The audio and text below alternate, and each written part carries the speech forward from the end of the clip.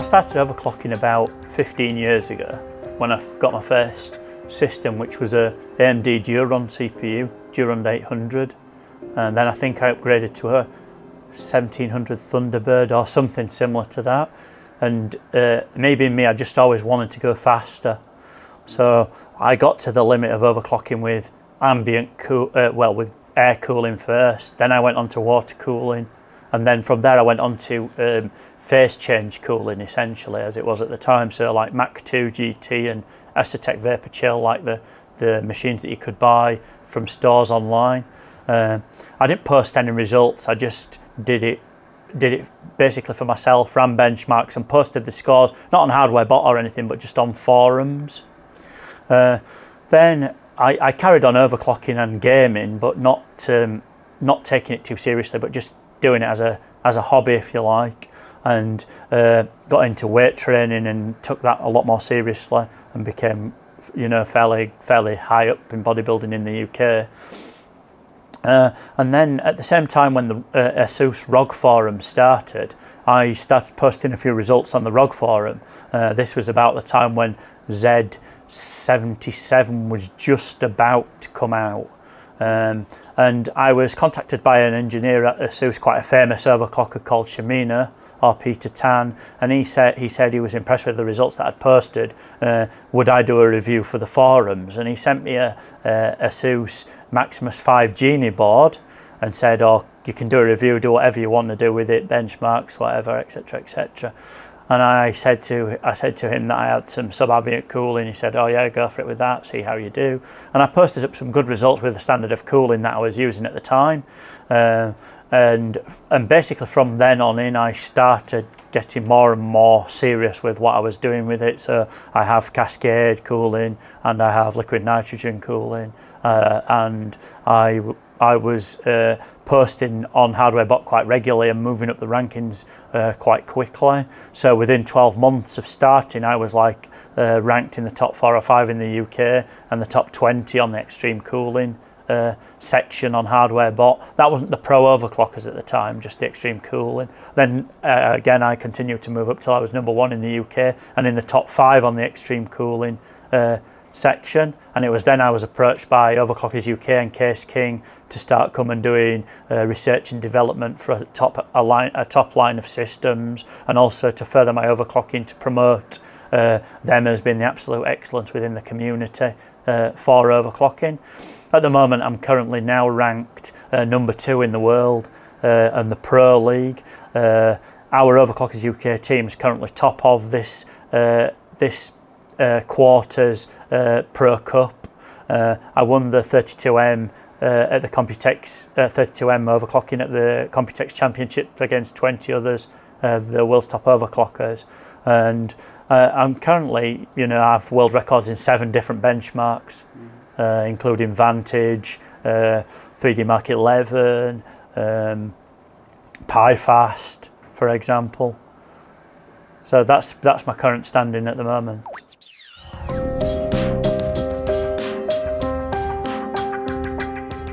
Not really, only stability. It's not really a score that people on these machines are that interested in.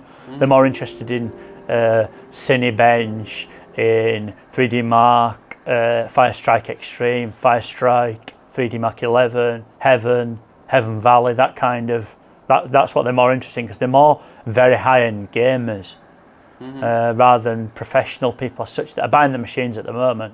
I mean, the most successful selling machine is the big one here, the Supernova, which is the most expensive machine and the most heavily armoured with hardware and cooling. But that's the best-selling one, and it's mainly to gamers.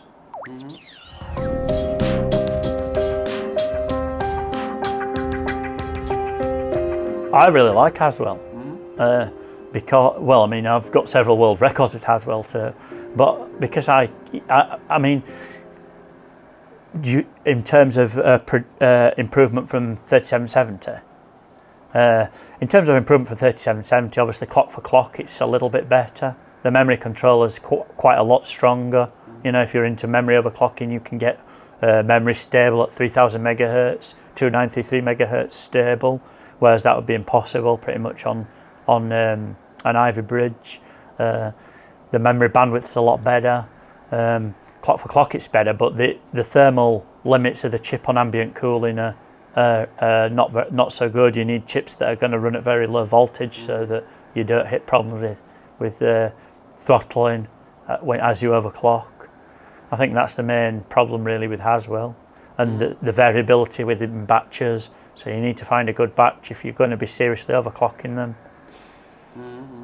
But yeah, I do like them because I enjoy the 32M benchmark. I enjoy PiFast, 01, 05, 06, which the chip's very strong. You know, you only need 6G to beat an Ivy Bridge at 6.8. On 01, you only need 6G. And I have Haswells that'll do 6.7G. I posted the results only on Monday. So I have fast Haswells.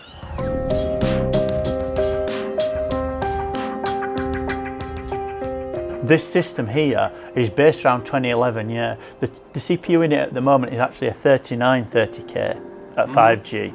But when I get back to the UK, back into R&D, that's going to be upgraded to a 4930K, which will be overclocked to 4.9 on the stock profile and then 5G on the high fan speed profile. We'll have 266 megahertz Corsair Samsung IC memory in that, which will be tuned at like C9 at 2600, like 9, 12, 12, 21 at 2600, and that machine then will be on a Rampage 4 Black Edition motherboard, which I helped ASUS launch in San Francisco at IDF, along with the 49, the Ivy Bridge CPUs with Intel. I was working in conjunction with both companies, and then that system will also have 4 R290X GPU, because for AMD GPU seem to scale better with the drivers than for in NVIDIA. There's a lot more point to the fourth card with AMD. People can have what card configuration they want with this system anyway. Well, they can have any 3 or above. You know, less than 3, then it's one of the other systems. But yeah, so that's the planned upgrade plan. But this one at the moment's 3930K at this very second. But a customer buying it could obviously have a 4930K if they wish. But because they've only just come out, those CPUs, I haven't got a massive amount of very good bin CPUs. I've only got 3.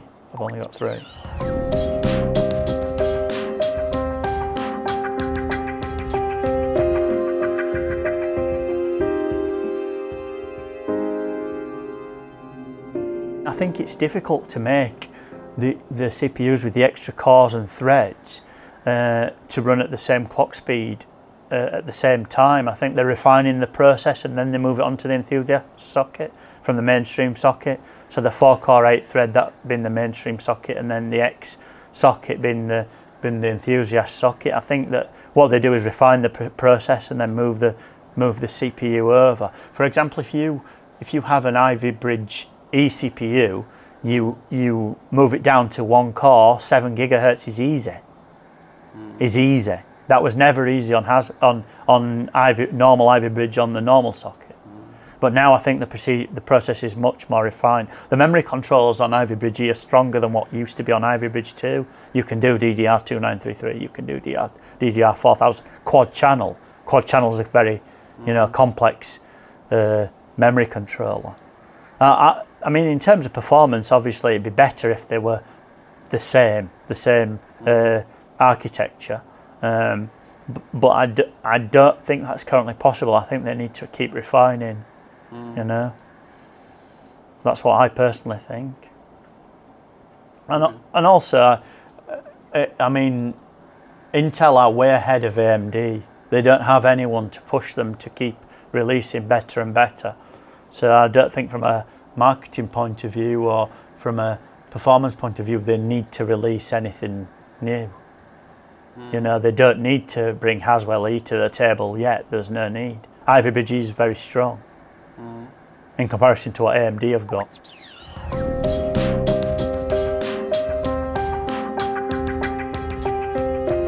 Well, of course, if the performance of the AMD CPU was very close to or the same as an Intel CPU, then of course that would be an option.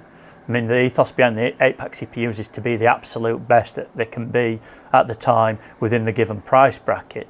And at the moment, I don't believe that there's an AMD CPU that can compete with Intel for the power user at this level. You know, when you're supplying 2 or 3 very high-end graphics cards, a lot of the resolutions that people are playing at or working at need CPU power, because the graphics cards are actually not the bottleneck, the CPU is. And therefore the CPU needs to be as strong as possible in the 8-pack systems. But if AMD actually caught up with Intel or surpassed, of course they would be immediately integrated into the 8-pack system. The 8-pack systems are continually evolving, as you can tell from what I was saying to you earlier. This one here will be upgraded as soon as I get back to the office, and so on. That'll filter down the range. The 780 Ti is out now, so the cube case down there, that will move to 780 Ti.